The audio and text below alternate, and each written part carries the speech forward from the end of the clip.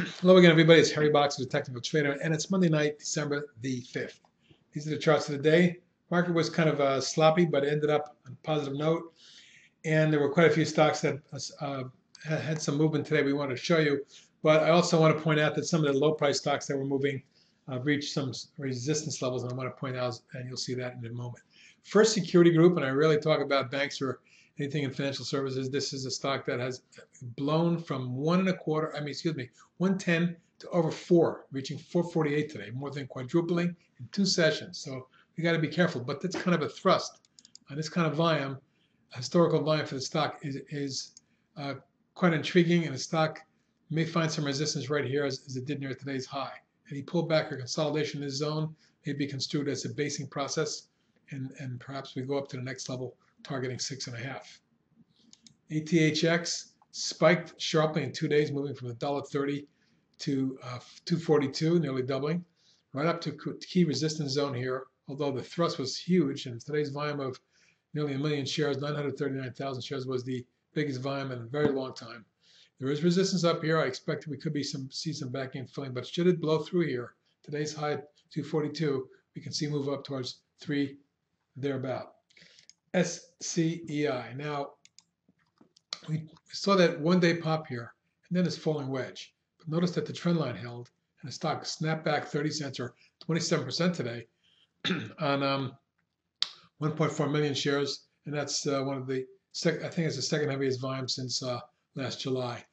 If we can follow through and take out the high, we have resistance around 165.78. We can get it up towards the 190.95 area, and then secondary target around 250.60.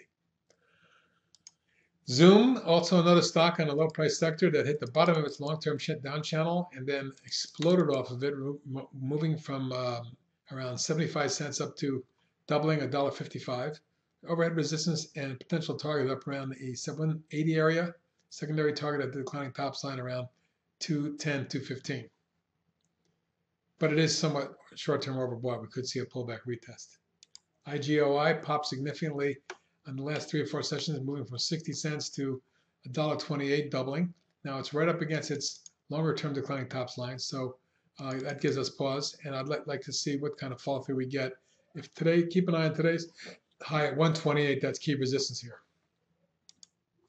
Taleo exploded for 654, or almost 20%, on 5 million shares as SAP acquired one of their competitors, and that puts them in play. SF was acquired today at a big premium. So that one of the reasons why this may have exploded is that they are deemed to be the next takeover play. If we look at long-term resistance, this is new all-time high territory. So it's unprecedented, and we could see it start to trend even higher into the low to mid-40s. AFFY Junior Biotech popped today on positive news, taking out key resistance here. And although it did back off and close mid-range, we still like to keep an eye on today's high around 659 to see if we can get through that, because that could lead to a run up into the high 7s. KNXA. That's a big move today as it popped 412 or 16% on 1.4 million. Breaking out across all of this resistance, but we have a level up here and a double top from the May double top highs that would be my target around 33.5 short term. ARNA, significant breakout today. I showed you this pattern here a few days ago, multiple bottoms but multiple tops. Those tops were taken out and now run up towards the 227.35 zone, may be underway. One of our little junior favorites, Netlist. Now we had that big pop at the end of last month and middle of last month, and then we pulled back to test the gap, fill it, and bounced from the 3-day flag, and today popped 31 cents or 11%. Volume increased to the heaviest in a couple 3 weeks, 2.6 million. If we can get out over today's high at 320 or so, I look for a retest to the 375.90 zone, secondary target around 5. I do believe there's a possibility we get there. STAA, looking very good. Broke out a little 2-day flag here. Let me delete this for you. You can clear up the chart a little bit. And see that this here little 3-day flag resulted in this breakout pop. A strong move of 95 cents or 9.7% on 740,000 shares.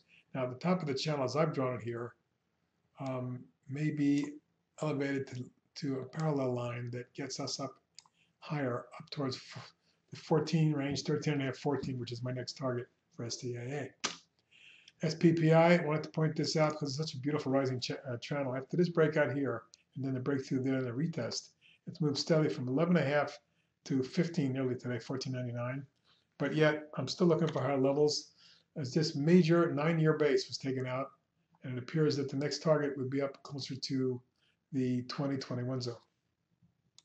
FTK, on the daily chart, you can see that the stock has been trending much higher here. Recently broke out above that line, and now the channel calls for more upside to about 11.75, 12. Secondary target 13.75. ATRO, which we've liked for a couple months now, after it broke out here, pulled back, each time held support, broke out and pulled back, and now today up another $1.27, 3.6%. My target's up around 42. PZZI tagged a new all-time high and backed off, although it managed to gain 20 cents anyway. It did close about 50 cents off its high. Nevertheless, I'm still looking for more upside and a target around 8.5. And lastly, today's TRGP, Target Resources, gas utility type company, which has exploded through a key resistance, and today up another 85 cents on 557,000 shares. That's the second heaviest volume we've seen in a couple months. So we may see more upside. I believe this is all-time high territory. It is indeed, and we may see the stock trend into the low to mid 40s over the near term. That's it for tonight. Have a good one. Let's see how it goes tomorrow.